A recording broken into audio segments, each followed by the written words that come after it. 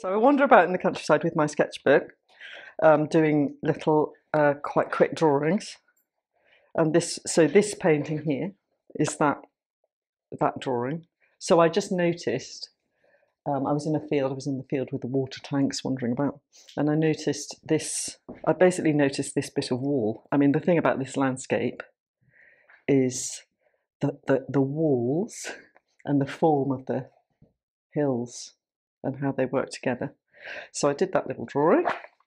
Then I did lots of little drawings. And I should have put the date on it, but I didn't. 2022. So I did that quite a long time ago. Then I come back. Then I wonder what I'm going to paint. Look through my sketchbooks, and something will just catch my eye. Something that I could make into a painting.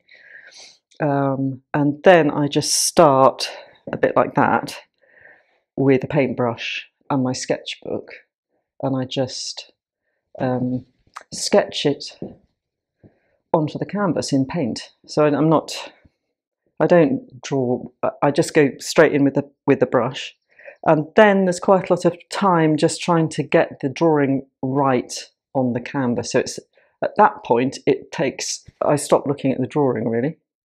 I'm looking at the canvas and how does it work. And for in this painting, this space here, getting this wall in the right place so that it read as space was quite tricky, and I turn the picture upside down and I try to, fidget about with it until I got the drawing right.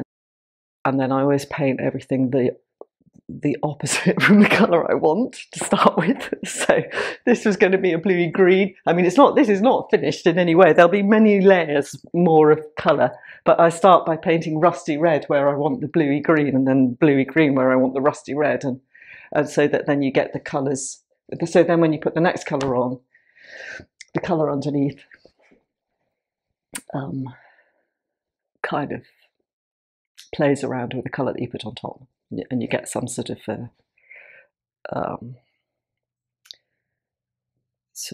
thing going on there.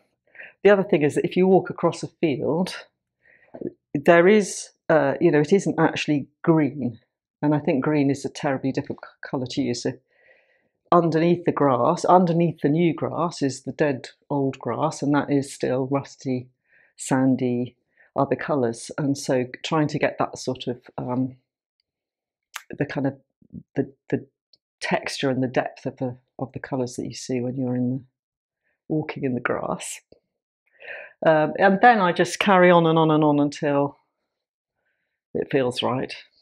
It is sort of about memory, because I'm painting about my experience in the landscape, but I paint. I don't just paint landscapes.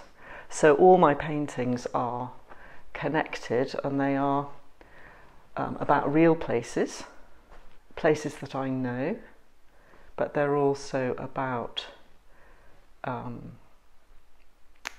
sort of what is beyond reality. So that I'm not sitting in front of something or making a drawing in front of something and then painting a picture of what I am looking at in a kind of very straightforward way.